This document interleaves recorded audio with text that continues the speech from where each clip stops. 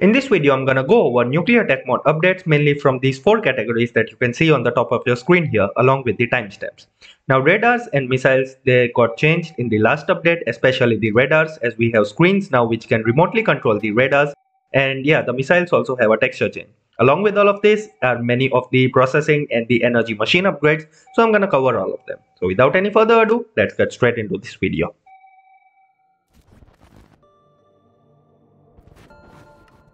Starting this video with radar and radar screens. Radars are drastically different now as they can be linked to machines like the missile launcher, artillery guns and radar screen. In order to access this GUI, we go inside the radar, press the switch view button, and that will bring up the secondary GUI where you can use the radar linker in order to link these machines to the radar. It also has an internal buffer for power as there is a very good chance that this radar will be sitting on top of some hill while you are going to access it using the screen in your bunker. The range which will be shown remains the same, 1000 blocks in each direction. Right now I am sitting at 00. So yeah, 1000 blocks in each direction will be shown. There is an toggle option for detecting artillery shells now, but the most interesting one out of all of these toggle options is the map view. So if I click on show map, then it will generate a map around the entire area that the radar is placed. The unloaded chunks will be black and the loaded chunks will be shown right here. So this is the map view, and this bright green spot that you can see here is the relative position of that tall tower. Behind me is a village which can be seen right here. So basically if you are facing north, then yeah, these positions will be easy to determine. And here we have the desert temple which will be very useful for our testing. And all of these black part that you see, basically they are unloaded chunks. So if I go to an unloaded chunk right now and I stay there for a while in order to load it up, and now if I go back, then once again the map view will update and some of the blocks will be shown now because those chunks or basically those blocks are counted as loaded.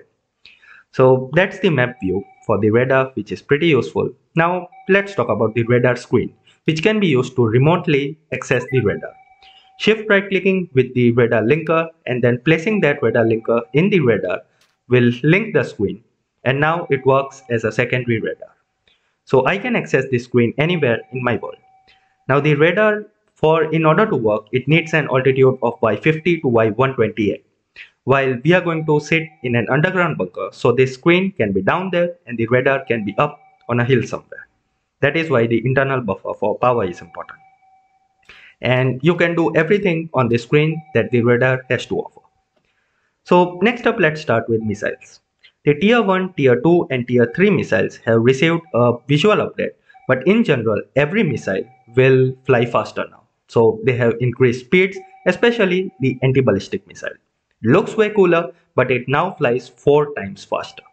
So it can intercept missiles from a basically far away distance, as it can detect missiles in a 1000 block area or basically region.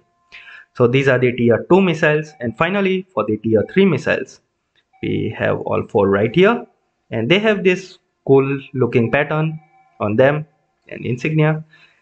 And yeah, that's the tier 1, tier 2 and the tier 3 missiles with their visual updates.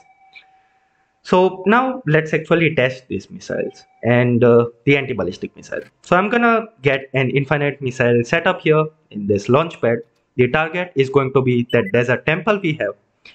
And as soon as the missile is launched, it will actually render on the screen smoothly as the missile flies and it hits the target. So there we go. It's an EMP missile, so it will do no block damage. But yeah, now let's try the same thing with anti-ballistic missile. I am going to link this missile launcher with the anti-ballistic missile to the radar. Placing it in the first slot means that by pressing the 1 key on the number pad will launch the anti-ballistic missile. So I'm going to place my cursor on the flying missile, the EMP missile, and press 1, which will launch the anti-ballistic missile, and it will destroy that missile. Now you can also use this in order to launch missile to any position you want without actually placing any coordinates in there. So this concrete cracker will go wherever I want it to go. So basically by placing the cursor on the radar, you can target artillery or missile right there. So I'm going to link this artillery turret and in the third position, and now firing a nuclear shell on that second temple right there, and the temple is gone. In a similar manner, we can use the factory artillery turret, and that will destroy this temple that remains here. So yeah, that's the radar and how you can link artillery and missiles to it in order to launch them. Next up, the combustion generator has been replaced with the wood burning generator. It has a 300% efficiency for logs, and it can also burn fluids, but only at a 50% efficiency rate.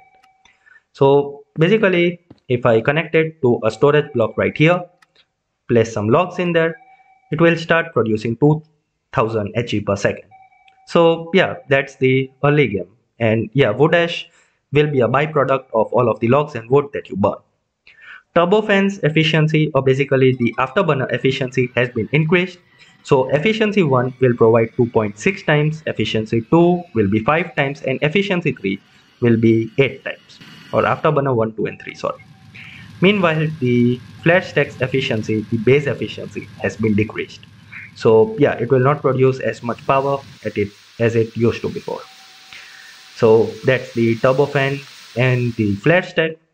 Coming up next, we have the industrial generator, which now has 3 input ports on the bottom side, which can be used to provide it with heating oil, engine lubricant and water, 3 fluids which are important in order for it to run the most efficiently.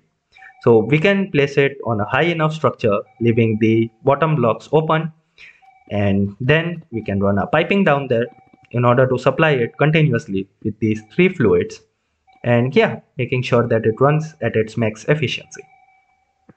Another important change, the cyclotron. Now the cyclotron has input ports on all of the sides, 3 input ports, the red, green and blue, which will connect it to the internal 3 ports that the cyclotron has.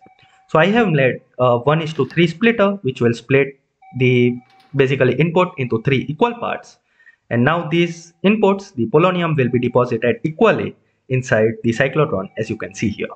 So automating the cyclotron is much easier now. Next up, light oil and cracked light oil. It can be converted into high amounts of aromatic hydrocarbons. Now aromatic hydrocarbons can be made into solvent, which is pretty important, or even TNT and solid fuel. And the same thing will go for coker fluid, as it can be converted back into aromatic hydrocarbon. Cracked light oil is the same story as the normal light oil, and you can get a lot of aromatic hydrocarbon from it. So that's that. Now coal bedrock ore will give us more deposit, basically double. So 8 coal ore every time an operation is complete. So here I have placed a drill with speed 3 upgrade, and as you can see, for our first operation we will get 8 pieces of coal. And if this process continues, we will keep on getting coal in increments of 8. So here we have 16 and 24. So yeah, double output for coal for your thermal power plant. Hematite and malachite will now only yield 1 ingot. So yeah, that value has been taken down, but apparently there's even bedrock ores for them now. I don't remember if there was bedrock ores for hematite and malachite before. Now the coker unit can convert red mud, 1 bucket of red mud, into 1 ingot of iron. Red mud, by the way, can be obtained when you are processing aluminum from bauxite. So yeah. Now let's talk about latex. Latex will replace insulators in many recipes. So it can be made by pressing jungle wood, and you can then smelt this in order to obtain latex bar, which will replace and will be used in a lot of recipes: the conveyor belts, siren, muffler, gun repair kit, and even a lot of armors like the T-45 and the liquidator suit. So that's latex. Next up, we have the paintsaw ability. Killing mobs with like chainsaw now, or the paintsaw ability, will give you nitra, and nitra can be combined in order to make a big piece of nitra, and this can be used to craft ammunition. So here you can see all of the different recipes which nitra will give, and it can also make steam pack actually. So yeah, pretty helpful in combat. So that's Nitra for you. Now next up we have plastic bag. It can store a single item, and that's it. Yeah, pretty useful stuff from nuclear tech mod. You can carry your radioactive items in this. Yeah, peak engineer gaming. So that's the plastic bag. And for mobs, we have pigeons, which will spawn in the plains biome. So this is not the biome for them, but sometimes they will also fly. And apparently this one loves the radar very much. Get away. Next up, if you kill them, they will drop feathers and some raw meat. So that's the pigeon. Now the trench master armor is unbreakable. It will also ignore any self-inflicted explosion damage. But knockback will still apply. And finally, to make the particle accelerator crafting easier, there is the dense wire recipe, which can be used to make all of the magnets required for the particle accelerator. And this will simplify stuff for the particle accelerator a lot. Dense wire, as you can see, can be used to make dense magnets. Finally, all of the battery storage blocks can only output like 5% of their capacity per tick. So basically that's the same output as their capacity, because 5% is 1 by 20 per tick is times 20, so 20 by 20 is 1.